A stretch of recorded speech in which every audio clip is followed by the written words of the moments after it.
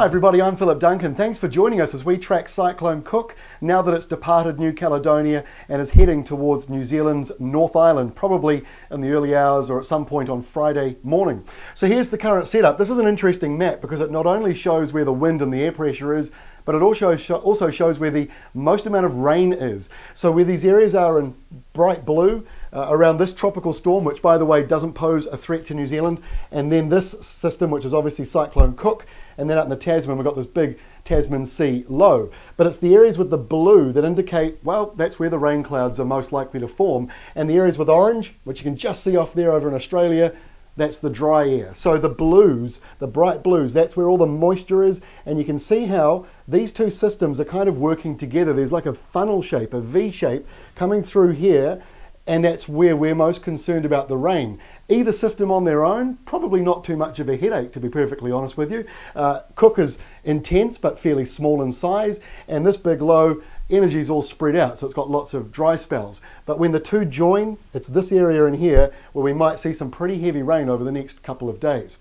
So let's take a look now at the tracking map. You can see from the Fiji Met Service, Cat 3, severe Cat 3 as it crossed over New Caledonia last night, and as we go through Tuesday, Cat 2, and then Cat 1 as we go into the next 24 hours. So the storm is weakening from a wind point of view, but not really from a rain point of view. Now here's a couple of models I wanted to show you. We obviously talk about various computer models and which is accurate. This shows all of the different models and where they're picking the center of Cook to travel over the next couple of days. So there's a fair bit of uncertainty, but there's a common thread, and that's showing Eastern Bay of Plenty, East Cape, Gisborne area for the center. That's just the middle part of the low.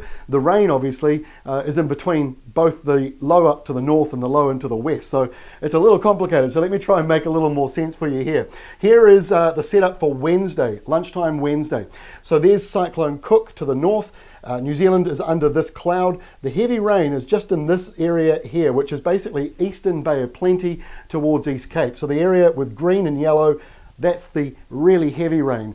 Pale blue on the outer edges, not much to talk about, and then the other blues around it, a little heavier, but it's the further away from the green you are, usually the lighter that rain is. So it's intense in this zone and maybe patchy in other areas with dry spells as well as Cook approaches. To Thursday lunchtime now, and you can see how close the system is now getting. The rain, the line of rain, really in that zone there, which places Auckland on the edge of it. Some people are asking me, how come the chances of rain, the percentages are all over the place in places like Auckland and some other areas? Well, I'm not surprised. You've got a fine line there where it's completely dry on the Tasman Sea coastline, but on the eastern coastline, rain clouds, and a little further east of that, the torrential line of rain that hooks up that very deep low and the system that's down here over New Zealand, bringing in the rain clouds. There's rain also pushing into Canterbury and many other eastern areas. Southland, you might have a few showers, but not enough rain for you. I know you want more. Now we get to Friday. This is Good Friday at lunchtime. So in comes the low right there. The air pressure could be somewhere in the 980 hectopascal range. It's a pretty deep low. The winds are worst out to the east, out on this side. Thankfully, that's out at sea. So if this is accurate, the wind won't be so much of a problem for New Zealand, but it will be potentially damaging around East Cape and Gisborne. But the heavy rain down on this line of green, mostly off the South Island's east coast, clear of you, well clear of you, but lines up with Hawke's Bay, Gisborne, and East Cape, and also Eastern Bay of Plenty. So those are the areas that we are focused on. And of course, don't forget your tax dollars are funding Met Services warnings and watches.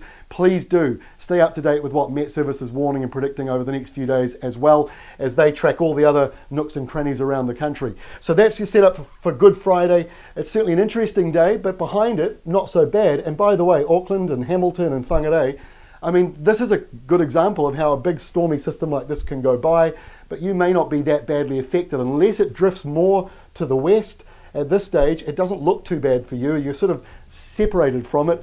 And a little bit like when you see on TV those big tornadoes in America, the cameraman can film it but not be affected by it. It's a little bit like that maybe for Auckland, that it'll be way out to the east, but it's still one to watch. And once again, I emphasize, keep up to date with those Met Service warnings and watches.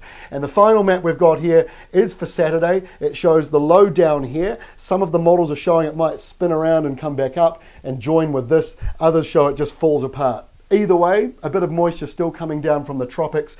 The storm itself the tropical side of it is falling apart. Then it merges into a new system down here, hopefully away from us. But a bit of a wet Saturday for western areas, sunny though in the east. That's quite a bit to talk about. We'll get more detailed for you as we get closer to arrival day, which is probably Thursday night or Friday morning. So look out for our next update on Wednesday.